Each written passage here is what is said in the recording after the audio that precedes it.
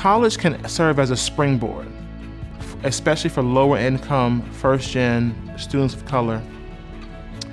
But it's what happens in those 4 years that serves how powerful of a springboard into upper mobility that it can be. The question is, what is the institutional commitment?